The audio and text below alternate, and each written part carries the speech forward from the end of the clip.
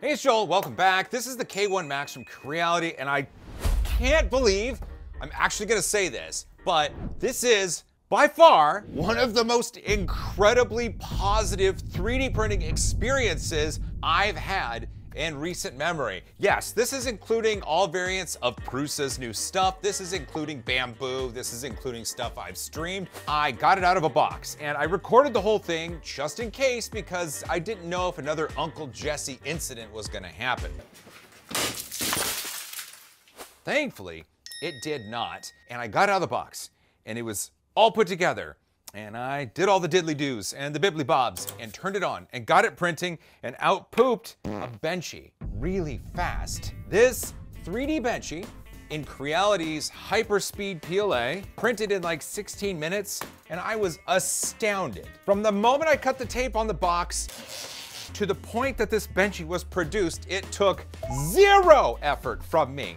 Like minimal effort. I was just blown away. So I thought, all right, Creality, let's do this. So I loaded up Orca Slicer, shout out to Feversoft, and I put in one of Zao 3D's little dragon models. Not so little, obviously, but then I set it to print in the same hyperspeed PLA, and sure enough, it's perfect. It's smooth, it's wiggly, it's hard to photograph because it's just a very semi-translucent white, but I have to tell you, like up close, in person, I love it. I love it so much. I love it so much. Just calm down. All right, Creality, what if I threw in some of my High Five Blue, a different PLA, not high speed, and run the exact same G code? It's perfect. It's perfect. Once again, this Zao 3D model in High Five Blue PLA using the same G code as the hyperspeed PLA from Creality turned out incredible. And I love it too. You don't hurt my kids. I will fight for you. It's an all-enclosed machine. The build plate gets nice and hot, the nozzle too. What if we throw some Polylite ABS in the mix? What if I don't throw an easy model at it? What if I throw something that has the chance of being catastrophically terrible? Look at this model. This basket by Clockspring is incredible, not just as a 3D model, but also in the print quality of the ABS. It's perfect. You would think ABS would flex or something if the temperature wasn't right within the build chamber. And it didn't, because it worked. This was nice and hot. Like I put my hand on it when it was printing ABS and I was like, ooh, that's warm. That feels nice. So there we have it. The Creality K1 Max printing perfect in PLA, not just its own, and in ABS. Surely there must be a drawback. And there is. Why? Why? Why? Why do manufacturers continue to ship a 0.4 millimeter nozzle in a machine with a larger build volume? There is no reason this should come default with a 0.4 millimeter nozzle. Just not. It shouldn't. And so in exploring changing out the nozzle, I came across something really interesting. This is the Flowtech hot end from MicroSwiss, and it is a direct replacement of what Creality has inside of there. Now, the Creality hot end is doing an amazing job printing perfectly, but what the Flowtech hot end offers that it doesn't is a cold nozzle change and the ability to change the nozzle without having to use two hands. To talk about why that's important, let's talk about first how a Creality hot end or a hot end of this style works. There is a heat break that plugs in to a heater and then a nozzle screws in to the heater. Way, way, way back in the day, you would have the heat break and the nozzle meet in the heater, and that's where filament would be run through. And you had to torque that nozzle into place. And you had to use all the hands you had available in order to do this. And if, for some reason, it wasn't torqued perfectly and those flat surfaces weren't mated perfectly, you could come up with leakage from the hot end. Oh, that's not good.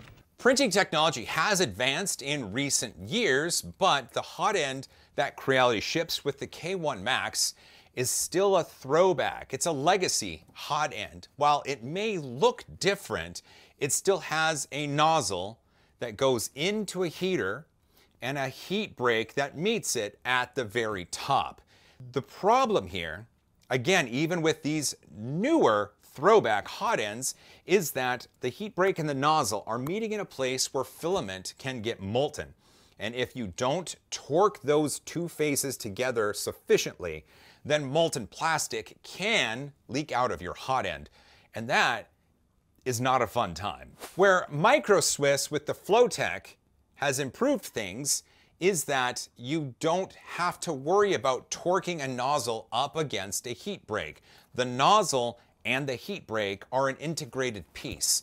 So as you put the nozzle in place without using both hands, the filament enters in the cold zone and there's no break between the cold zone and the tip of the nozzle. The heat break is integrated and a piece of the nozzle, which means you don't have to worry about torquing things, you don't have to worry about filament leakage, and you don't have to use both hands to do a nozzle change. I started 3D printing back in 2014, and I always worried about changing the nozzle because you had to grip the heater block with something and the nozzle with something else, and typically you didn't have the right tools to use, and you ended up crushing wires or scarring things or marring the nozzle, and then eventually it would free and you would get it, and then you'd have to put it back into place, and you would hope things were okay, and then you would have to re-level things, and it would just be a friggin' nightmare. So this is awesome, and if this solution works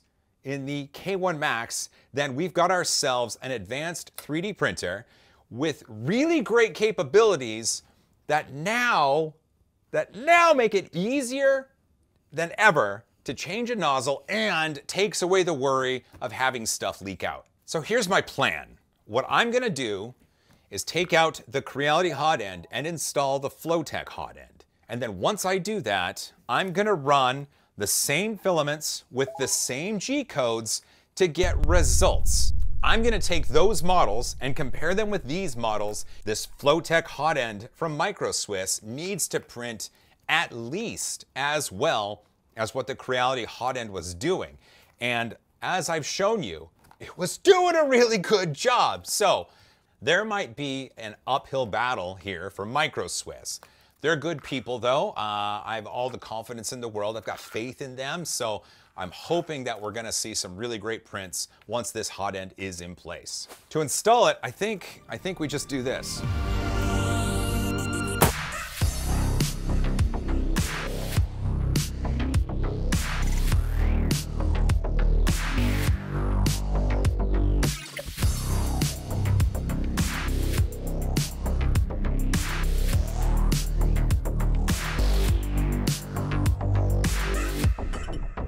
Yeah, look at that. Oh, it's beautiful. Baby's first extrusion. The results are in. I installed the Flowtech hot end into the K1 Max, and then I did all the prints. I used the exact same G-code, and I used the exact same filaments as before to produce these models. And I'm having a really hard time telling these models apart. But I'm looking at these models, and there's really not much difference at all. The lines are smooth, the layers are proper, the filament is evenly laid down, and in the case of the ABS, it performed just as great as the Creality hot end. I'm really, really happy with these results. So we've accomplished part one, and that's to verify that the Flowtech hot end from Micro Swiss can perform at least as well as the default Creality hot end in the machine.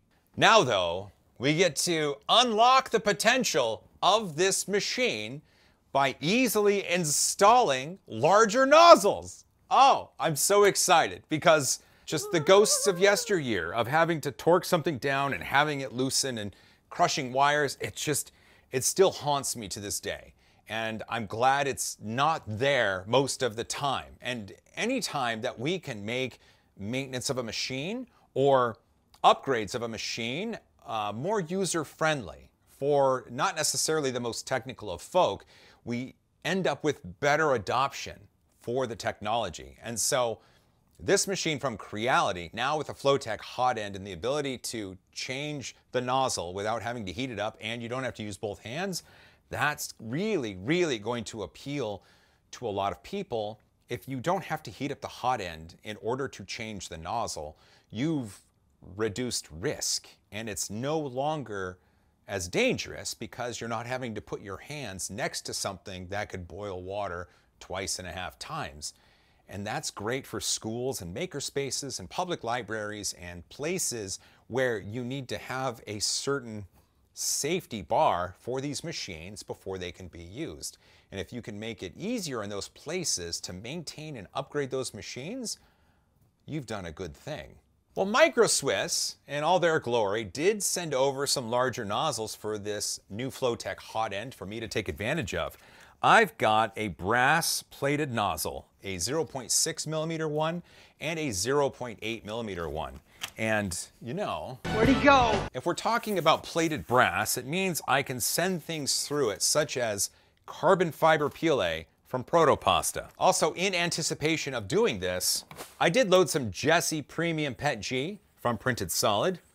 I figured I got PLA, I got ABS, I should get some PET G in there. So all of the prints from this point, testing out the two nozzle sizes here, are either going to be in carbon fiber PLA or PET G. Let's print stuff.